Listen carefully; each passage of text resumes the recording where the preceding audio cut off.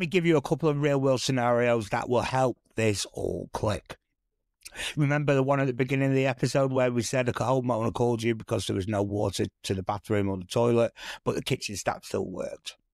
You headed up to the loft and you found a frozen cistern because it wasn't insulated properly.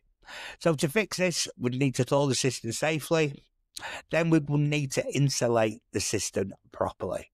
And insulate the pipes too. Prevention is better than cure.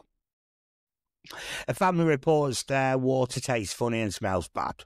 You inspect the system and find it's missing lid. Insects, dust and debris has gotten in. That's water's contaminated. The fix, well, we'd need to clean and disinfect the cistern, fit a proper lid and educate the homeowner about maintenance. This is why regulations require systems to be covered. And then we've got a homeowner complaining that their top floor shower has terrible pressure. You check the system and find the cistern is only a metre above the shower. That's giving them about 0.1 bar pressure, barely a trickle.